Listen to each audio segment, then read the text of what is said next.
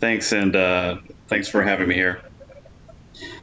So it's been a couple of years since we did a presentation last, and we do have a couple of interesting updates. So on the next slide, we're talking about the what we're going to be covering. So we're going to start off with what the current state of IPv6 is, and what we're seeing from a health trends perspective for net traversal, and when we talk about some of the challenges we're facing with NAT traversal with IPv4, there's a couple different ways that we've actually been mitigating some of the NAT traversal issues that we'll talk about for multiplayer and game chat. And then we also want to talk about some of the challenges that we've been facing when actually trying to run multiplayer gaming and chat over IPv6. So next slide. Next slide.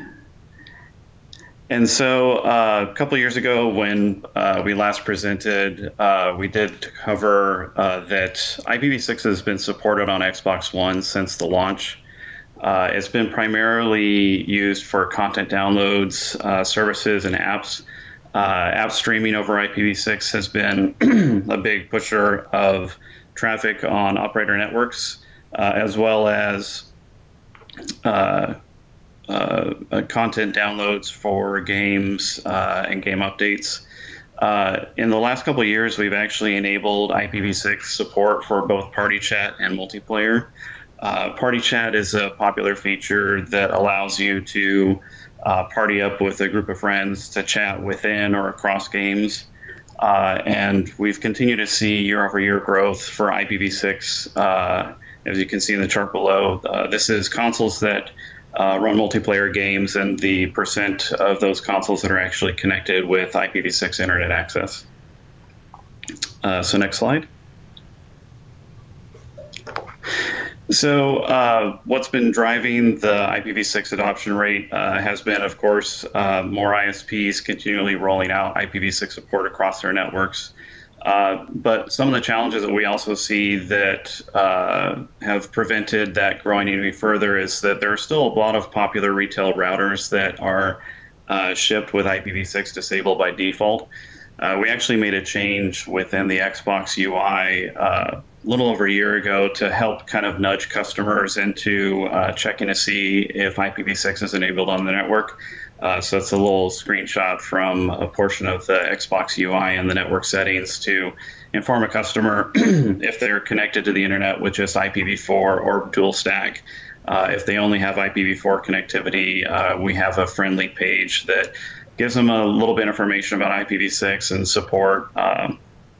We're trying to do a little bit of a nudge without alarmist. We don't want to make them think that they need to call support or call up their ISP unless it's just more of a, hey, is IPv6 available on my network? And if so, how do I turn it on?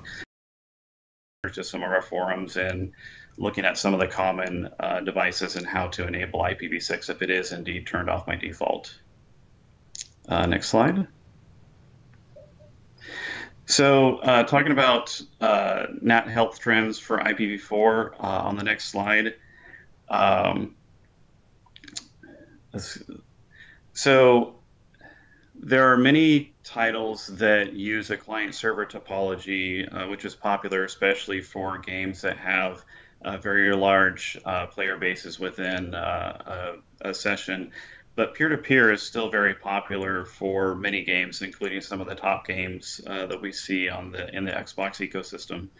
Party chat is also peer-to-peer by default, and so this has been a similar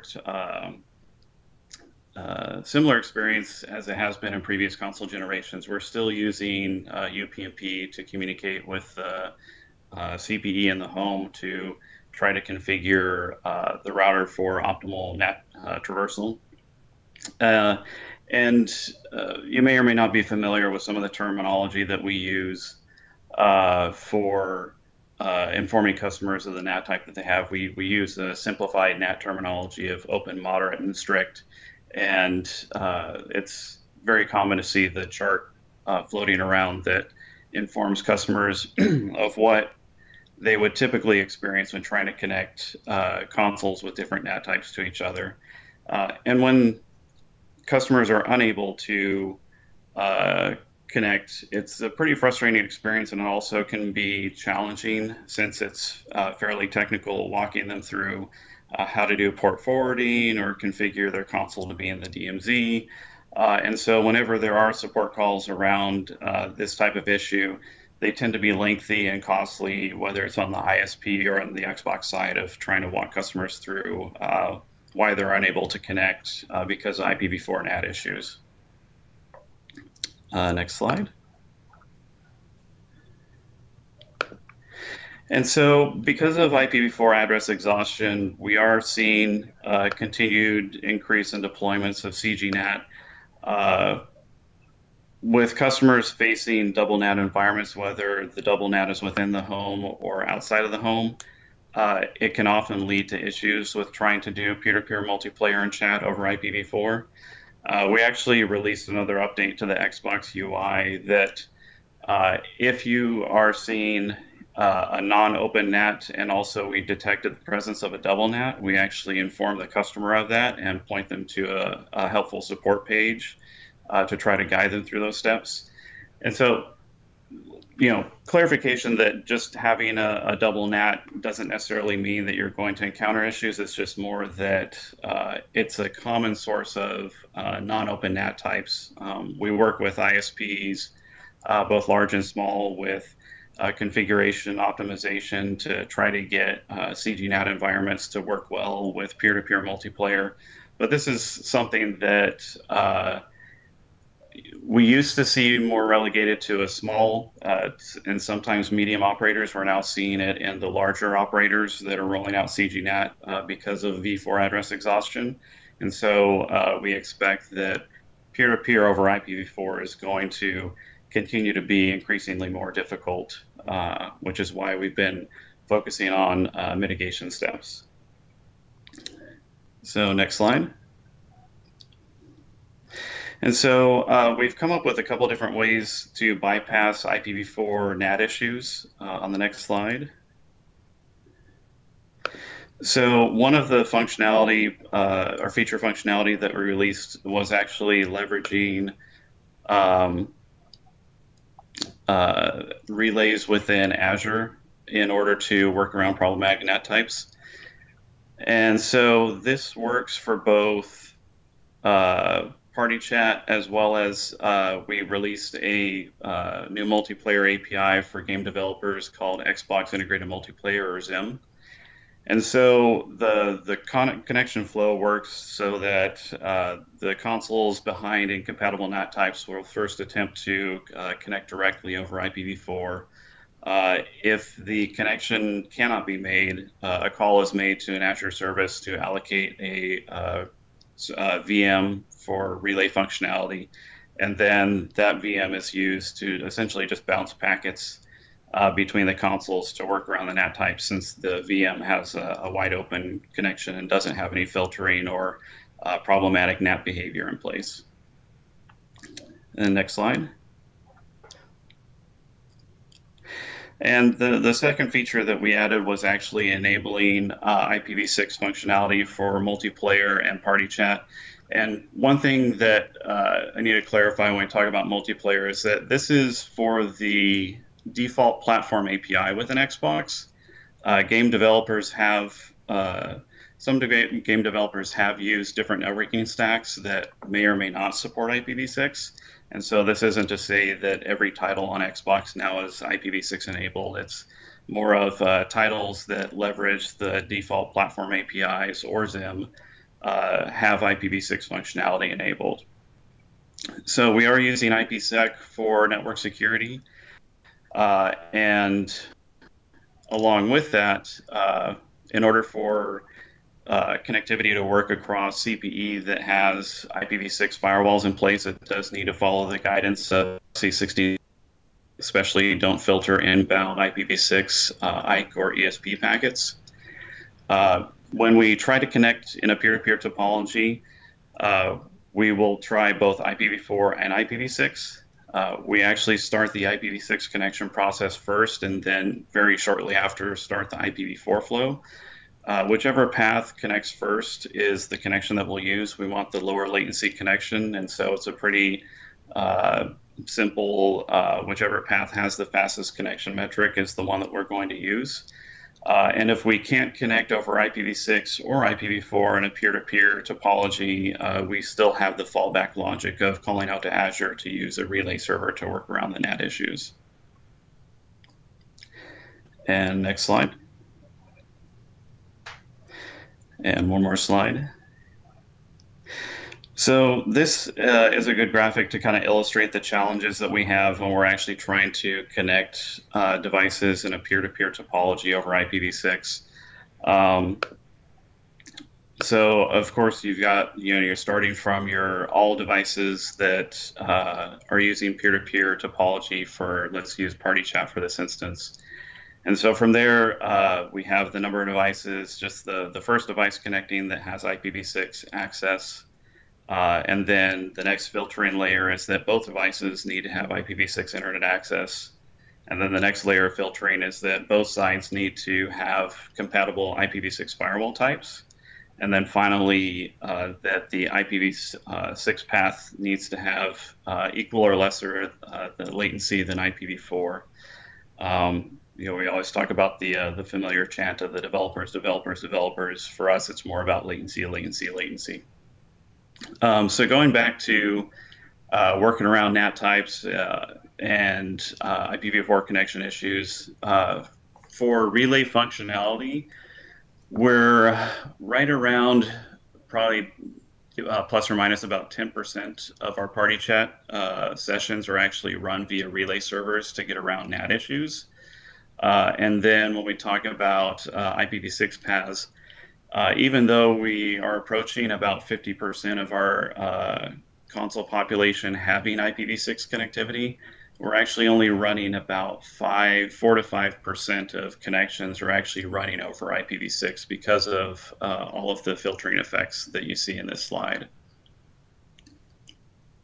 And so I prefer to do things more in a Q&A format. So this was kind of a tee-up of where we're currently at, the functionality that we have within Xbox and the challenges that we're seeing and ways that we're working around it. So I don't know if we have a way of doing a Q&A or if there are any questions in the room. Yeah, so we've been using UPnP. Sorry, lower the volume here. So we've been using UPnP for a number of years now, and I understand and agree with that it's not the best utility from a security standpoint, that there's no authentication. I won't get into there's something to be said for if you're within the internal network and use that as a way of configuring the NAT, you've got bigger issues already that someone's penetrated the local network. In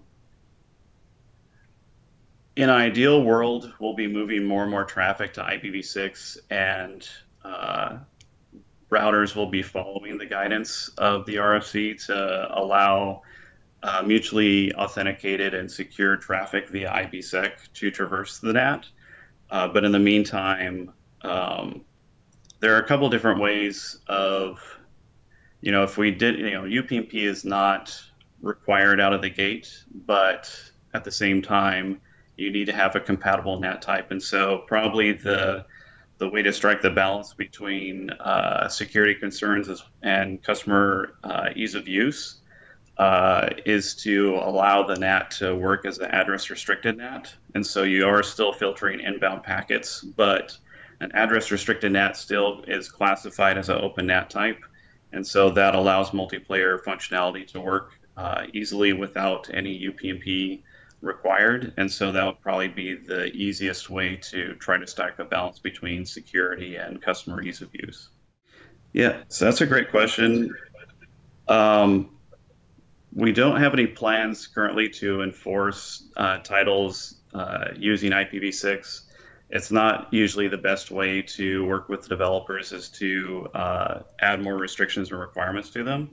It's more natural that they add functionality as as a necessity based off of what customer requirements are. And we found the easiest way to do it is to make it completely hands off for them. And so that's one of the things that we did with the platform API is that IP addressing is actually abstracted away from the developer. They used a construct that underneath it, we've built both IPv4 and IPv6 addressing automatically. And so to them, using the platform APIs, they're not aware that they're using a relay server. They're not aware that they're using v4 versus v6. And honestly, that's the best way to get game adoption for using IPv6 is to make it so that it's not any extra steps on the part of the developer. For titles that use their own platform APIs that are using peer-to-peer, I expect that as NAT traversal becomes more challenging because of v4 address exhaustion, that you'll see more adoption for v6. And then for games that use a client-server topology, just the fact that there's no more addresses to be had and we have to optimize for the addresses that we do have, that's a natural pressure for developers to enable v6 for server-based games to try to optimize the use of the limited pool that they have available. We're actually trying to augment our strength there with adding some more telemetry and also adding some more customer visible data. We actually have found more challenges with IPv6 when it comes to in-home networking. It's been a little bit, but we did a study across a large number of devices that supported IPv6 and found that it wasn't uncommon to encounter routers both in the home and then also networks where IPv6 latency was actually higher than v4 due to different optimizations. One of the things that we need to invest in more is actually providing customer visibility into what does your IPv6 firewall type look like? Actually do some outside-in connection tests to let people know that either IKE and or ESP packets are being filtered, to understand that my connectivity to game servers has latency of X for v4 and latency of Y for v6. And ultimately, gamers are very latency sensitive, and so it can actually be viewed as a competitive advantage for network operators that have high quality, low latency v6 connectivity. It's not uncommon in the v4 world to have gamers compare their latency with friends and say, oh, my friend on this network is 20 milliseconds less latency than I have. Start considering possibly moving operators because of challenges that they have with multiplayer gaming because of latency.